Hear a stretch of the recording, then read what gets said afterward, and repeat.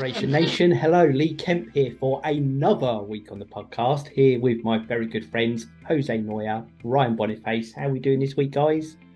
Thank you, mate. Yeah, good. Thanks, Lee, mate.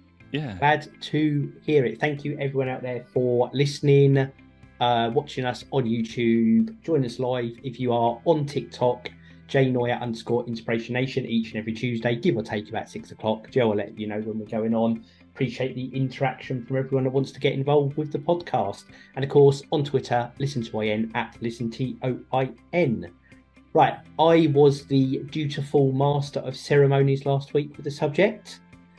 Who is up this week, guys? You've got the special wheel, mate. You tell us. Hold on. But last week it was the pickle, wasn't it? Pickle? And now it's the wheel? Oh, what's going on? I'm confused. Oh, yeah, you did call it the pickle of Yeah, but I've drawn a line onto that now. I'm trying to be more professional, and you're dragging me down to your unprofessional level. Oh, go on in. I'll wheel it back out. I'm going to wheel it back out. Hold on. And I'm going to turn the wheel. Okay.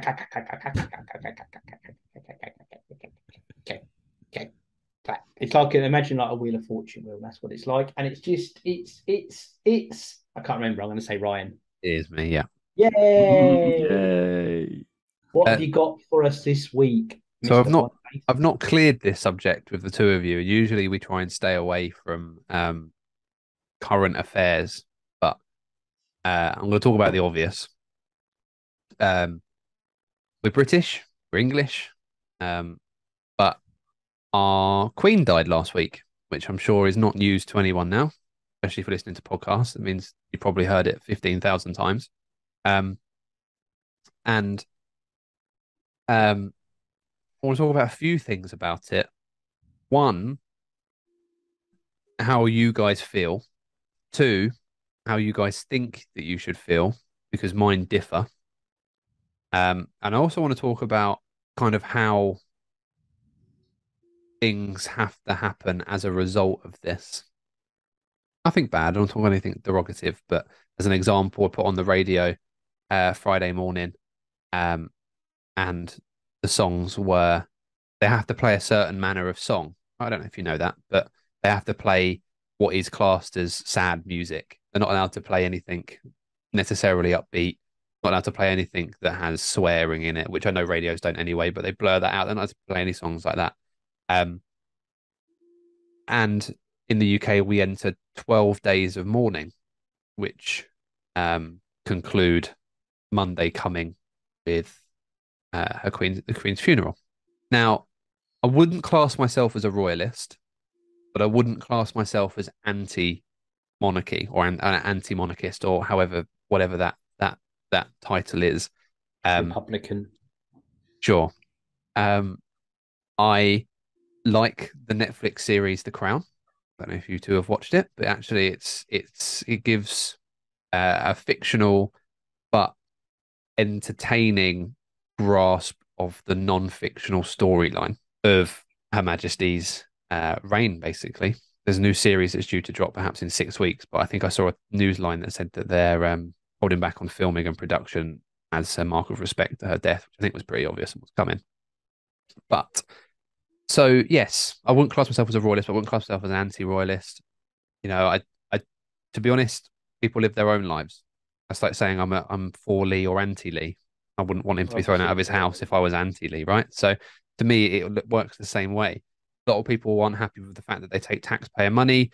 My argument that I see a lot or think of a lot is how much money they make from tourism when people come to Buckingham Palace and buy things in London as a result of going to Buckingham Palace, right? That and the money isn't actually theirs, and all the jewels and stuff isn't actually theirs, blah, blah, blah, blah. There's loads of weird lore and history around that kind of thing.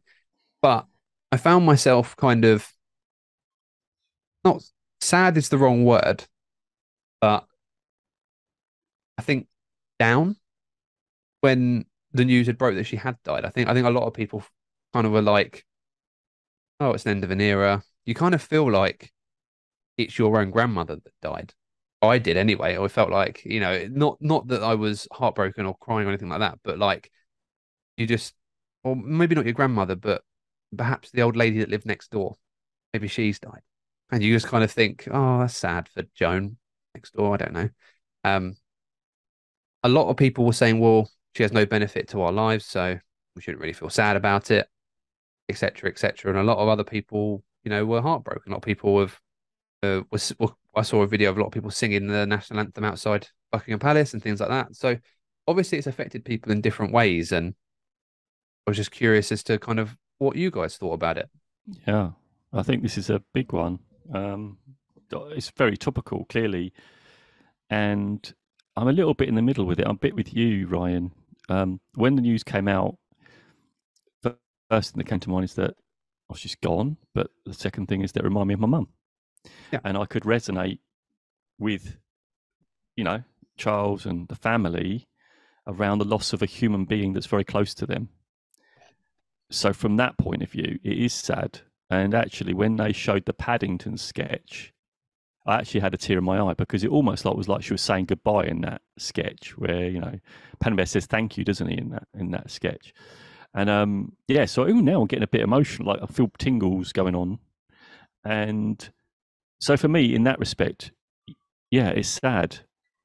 But on the other hand, in terms of monarchy and all that, like I don't really have a view on it. All I know is I grew up with the Queen, and she's always been a constant in my life. So the 1970s onwards, and I've not known anything else. So this is a really historic point, and it is part of the culture. But I've spoken to people like yourself, where people say let's abolish the monarchy and have a republic state.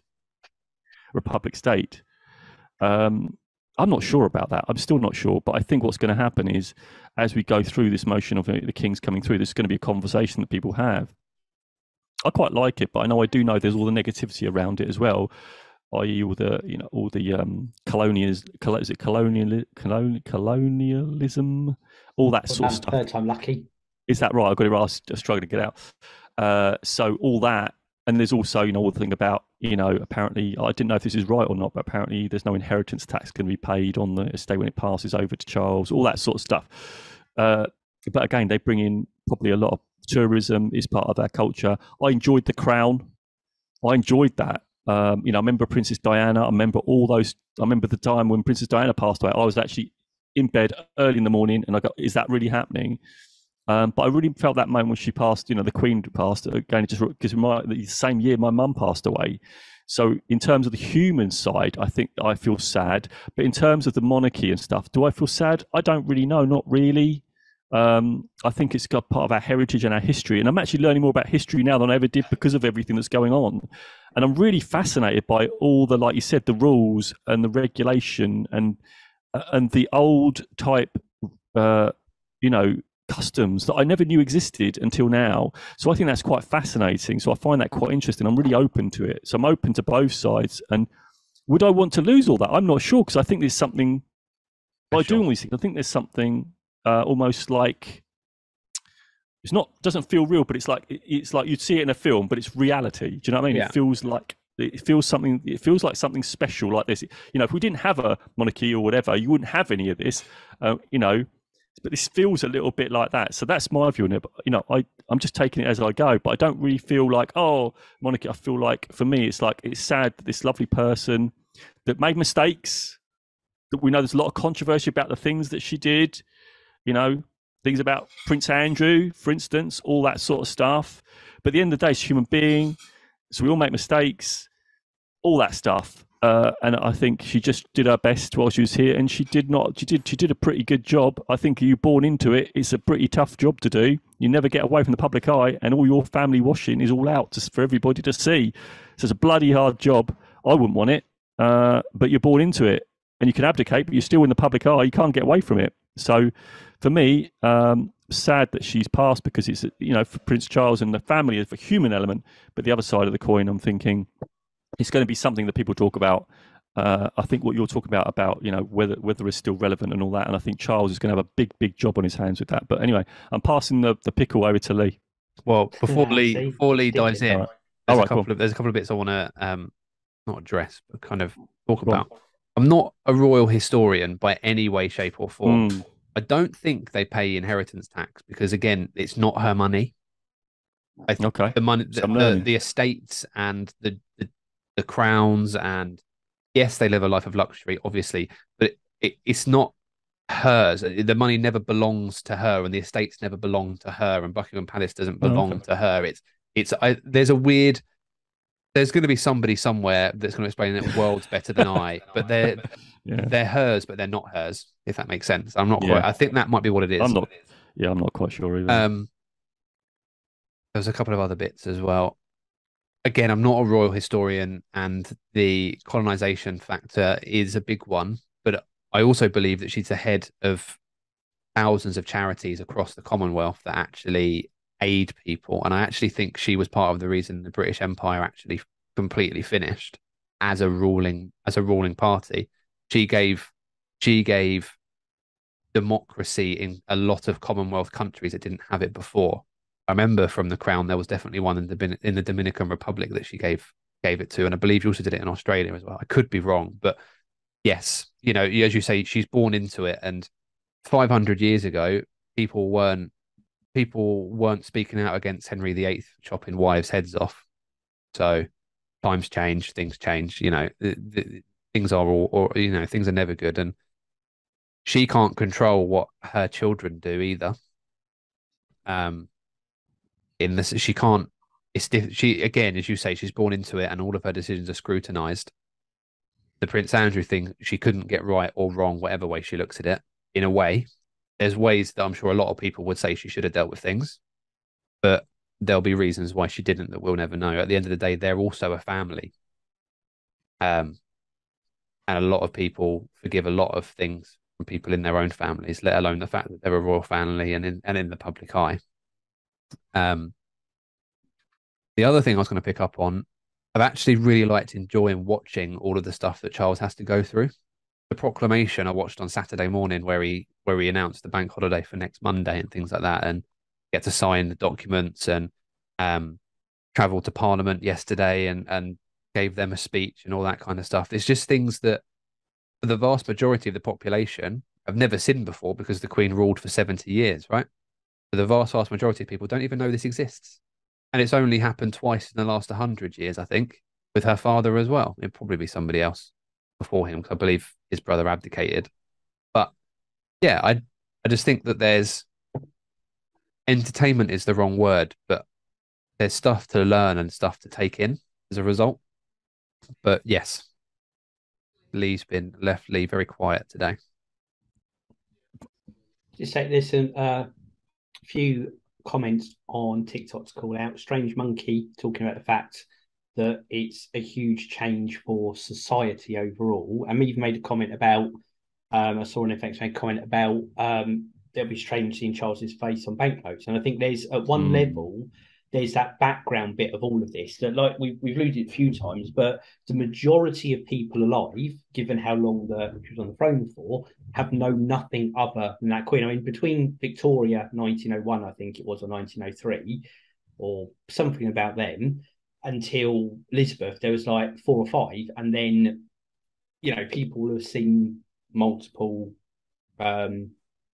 deaths and application in there, but then it's all we've known. So phone phone boxes, police helmets all have ER on them, which will change. I mean, phone boxes not so much because so many of them, but post boxes certainly. Banknotes. I mean, I was in the shop today getting something, and they had a sign on the counter just reminding people that the paper £20 note will go out of circulation in whenever it is. I don't know. No one uses paper money anymore or plastic money. It's all cards. But that made me think, well, actually, all of those plastic £20 notes that have been issued are all going to be out of circulation in another few years as they run this all through. So there's just all these things. And actually, it's there. That's always the face that will be different now. That it's just a background thing. But it's so many things. When, as a society, we've gone through so many changes in the last 5 years, it's unreal.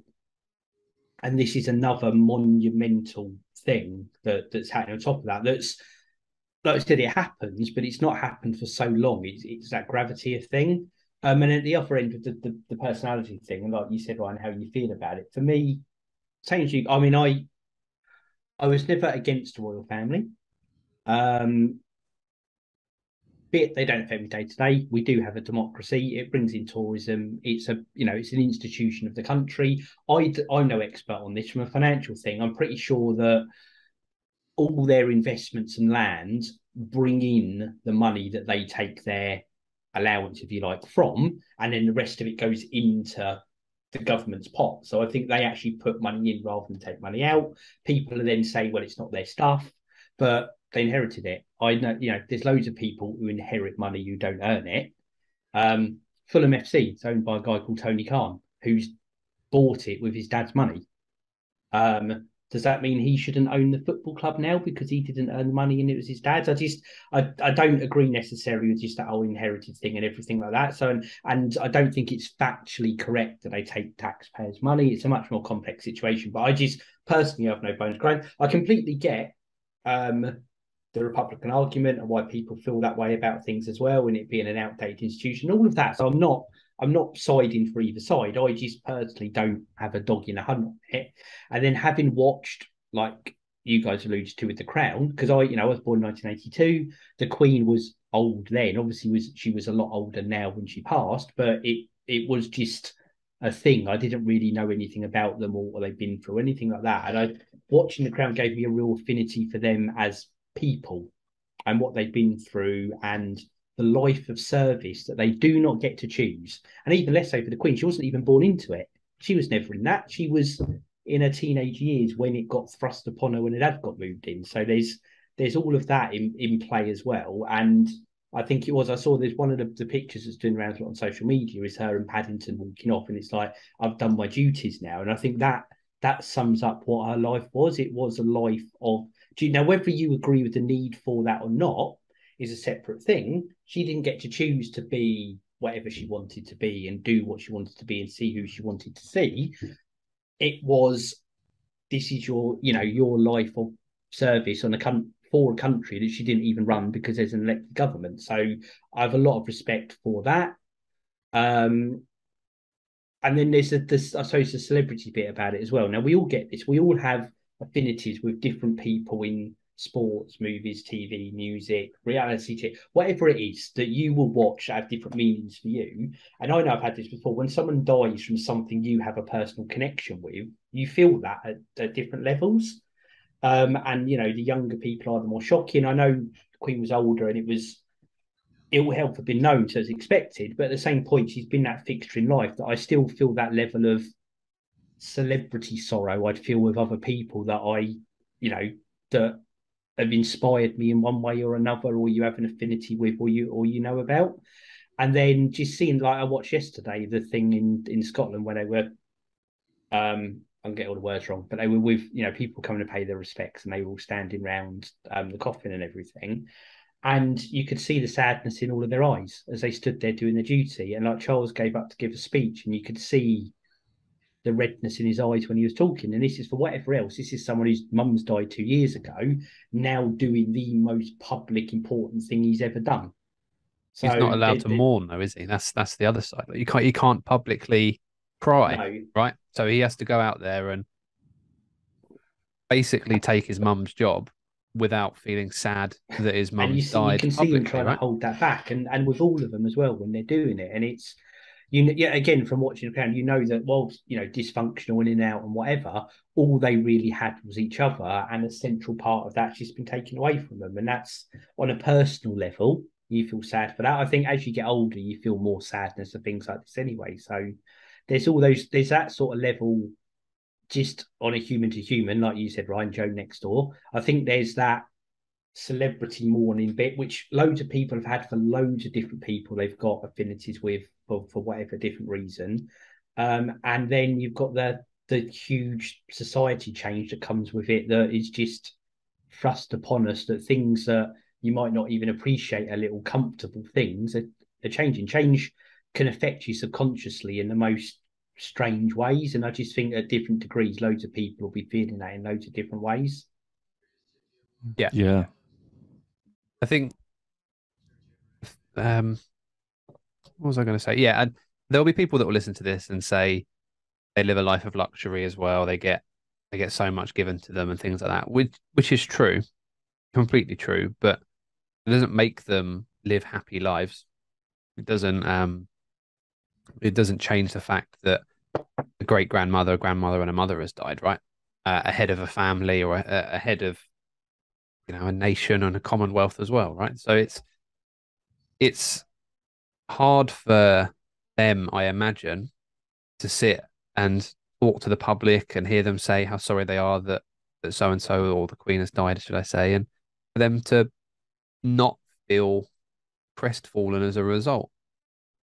Um,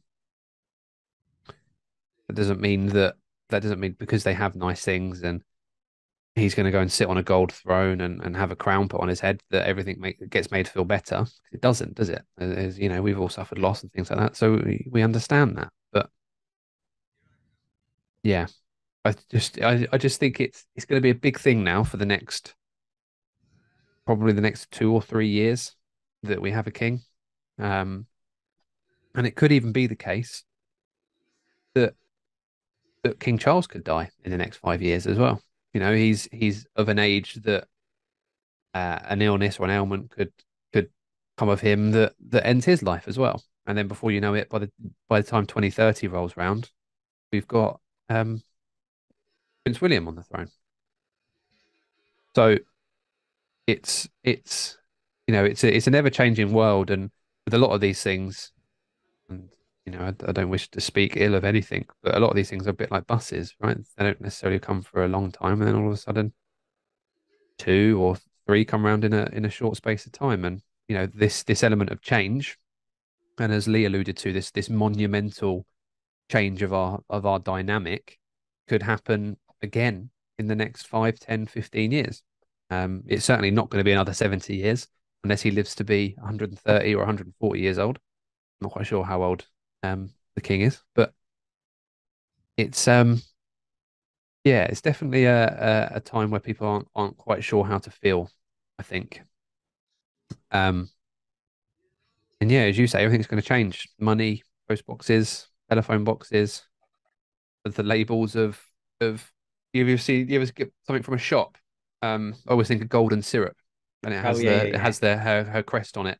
It says this is by, this is basically what the Queen uses when she has golden syrup, and some of those might change because Charles might have an affliction to something else. I'm sure it probably won't because I'm sure they probably get paid some money to have that put on there themselves. So it's just say everything's going to change. It for people that are of my age. I've lived through a change of monarchy now, which my previous generation didn't. Generations before having it back. Perhaps, yeah. My grandmother was 2 years old when the Queen came to the throne. So yeah, perhaps 2 generations before I haven't seen that. We've had a global pandemic, which is unprecedented for the last 100 years. We had the rise of the internet, which is not something that's ever happened before. Yes, technology advanced in that time. Perhaps it was your generation, guys, or the ones before you that first experienced cars on a common basis as regular motorized transport. How old do you think we are? I say, well, no, as an accessible thing, right? Maybe 50 years ago, it was only really a rich person's thing that had to have a car. No, we definitely 50, had cars. 60 years ago, really? Definitely had cars. I had cars. My understanding of modern history didn't is have a terrible. horse. Had no horses. No horses, but we definitely had cars. Yeah, okay. I said the generation, but I said the generations before you, the generation before you guys. To be fair, I used to go out of like my sword and shield and fight in the fields. How did you survive? Touche. We've lived through a lot of things, and things happened all the time, right? I mean, probably more Joe's time than Lee's, but there was Chernobyl. That was probably a mass thing in the mid 80s, whenever it was. Yeah, I remember that. Yeah, I do remember that. The rise and the fall being on the news. Yeah. Yeah. So you had World War One, American War of Independence. Oh, Joe did live through a monarchy change then. Here we go. This is the Uncle Joe reference now. We've got the father and son. They're going, oh, Uncle Joe, just stick him in the corner with his beer. That's what it is, isn't it? You're old enough to be Lee's uncle, aren't you? You're my great uncle. I don't know. But I actually think my dad's younger than you, Joe. I don't know. True. I don't know your dad. That's got to be. I know how old you both are. That's not true. You're telling me stuff and I don't know. But you had the rise and the fall of what was the USSR, right, and the Yeah, German Wall and things like Cold that. War. And I Yeah, was talking about this yesterday, and obviously it's not something directly influenced, but the world in which she started to where we are now is people bought their first television sets to be able to yeah. watch the coroner, and the fact it was Saw on that. TV was monumental. yeah, And you look at the coverage now of what's happening and the technology we're with, and you can literally watch the whole thing happen as it's happening, it was and that's Philip's that's idea as that's well, from wasn't there it? to here. That's all happened within Yeah, her that time was. on the I'm throne. pretty sure I remember watching The Crown. That was Prince Philip's idea to get the adoration of the people, right? Um, then you come into kind of what would be Lee's life time, and you had what 9/11, which was the other day, and the Iraq War, and starting to gauge into Oh, my territory a bit after that, I think, because I don't think we're that far apart, are we? But um, Lee lived through the TV series Friends. I don't know if people of my age will know what that is these days. Um, I do. I'm joking. That's not that outdated. I still watch it regularly. Joe had Dallas. oh, remember that? We used to sit round the TV and wait for that to come on. That was a weekly event. That was Um, but yeah, it's just who every shot J.R. generation, Ewing. every generation goes through these monumental events, and they just feel like they get more and more monumental each time. The obvious one is COVID, right? But they just feel like they expand. What was one nuclear bomb in oh, I forgot the country now. I said it about 5 minutes ago. You know what I mean? Where was it? Where Was was this World War II, no no no no Hiroshima? no no no no. I'm not thinking of Hiroshima. I'm thinking of We're what doing I said a minute ago. Oh, Chernobyl. Chernobyl. Chernobyl. That's it. Sorry. Yes, Chernobyl. my mind went blank. You've gone from that to weapons of mass destruction and um, wars all over, North Africa and Southeast Europe and all of these places. And um, I think as you get older, you just become more aware of it and its impact. I think when you're younger, you just accept everything for what it is, and then I think as you get older, you become more aware of the this influence and the change and the impact of things. this is another point that I could probably turn into a whole other podcast, right? But most people in the UK will probably be a part of a Facebook page that surrounds their local community that talks about crap, basically. Who let their dog crap on this road and who parks here? It's terrible. I'm sure all three of us are aware of this. Um, but I often see news articles of things happening, perhaps an attack or a robbery or a break in somewhere. And it's like, what's happened to the world these days? And I could talk about this for a whole podcast. Not much different than 30 years ago.